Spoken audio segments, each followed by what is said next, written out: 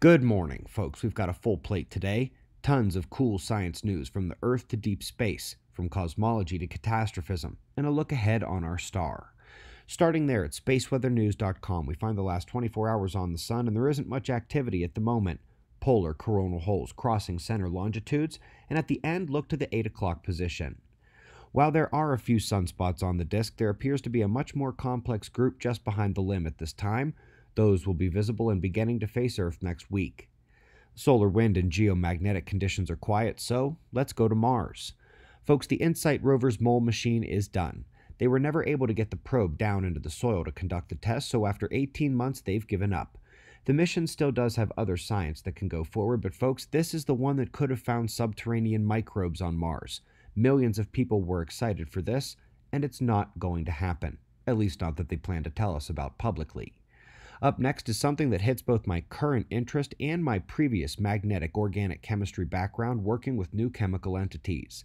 Venom has evolved to be highly cationic, positively charged.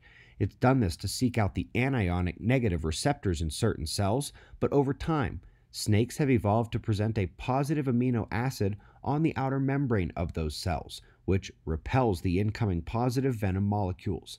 This is why snake bites often don't kill other venomous snakes. Up next, it's a solid nod to the aerosol forcing we've been heavy with the last year, but here not only are the nucleation formation and particle attraction described in ways that promote the cosmic ray cloud forcing studies in existence, but get this, they're adding CO2 to the mix of major contributions. The more CO2 there is, the easier it is to form clouds, which cool, which is another reason why CO2 takes on an overly biased role in climate models. That's the other climate forcing we've been heavy with the last year. Up next is confirmation of the Gulf of Mexico's superbasin resources.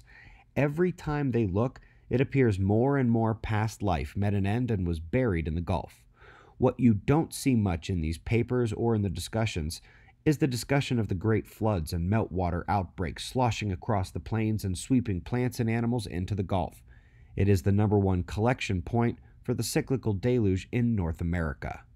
Now stow catastrophism for a moment, because we'll come back to it through the cosmos.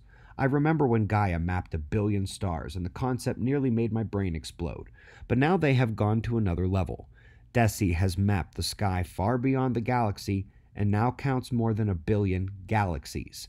They are hoping to get a better grasp on the big picture, motion, and extrapolated history to learn more about dark energy. At the end of the day, their decade or so of work has instead just produced some incredible surveys of the sky. But speaking of incredible, here's the Whirlpool Galaxy with magnetic field tracing. This is the big topic to end the show today and come back to catastrophism, so let's dive deeper. There appears to be confirmation of the more universal scale of galactic halo fields.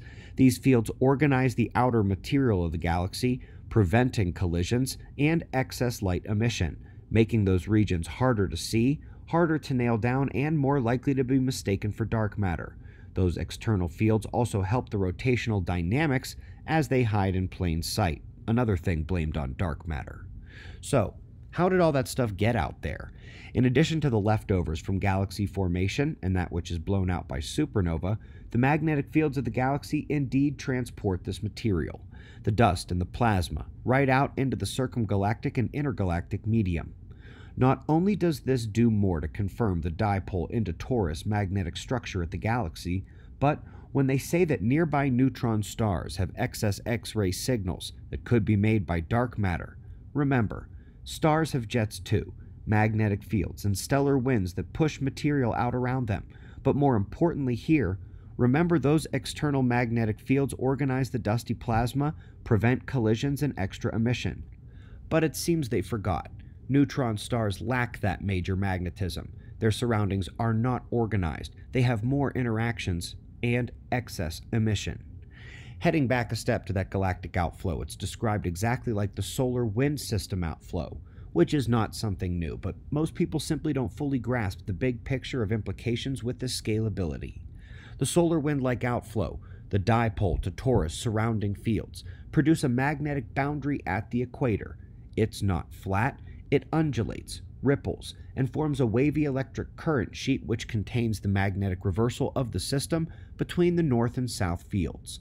When Earth is hit by the sun's rippling sheet, we get global magnetic effects and induced electric currents, and when that happens to a star, the extra particle density statically attracted to the galactic sheet like a Swiffer duster in space allows you to deliver 2 known nova triggers to a star in one wavy ripple of that sheet. The solar flash, burning energy, the pieces of the nova shell, the energy to finish the magnetic excursion and unlock the low-velocity zone to trigger the great floods, earthquakes, and volcanoes. Folks, we're only about 5 weeks away from our expected arrival of the new book. Pre-order today at otf.sells.com. We greatly appreciate your support. We've got wind maps and shots of our star to close.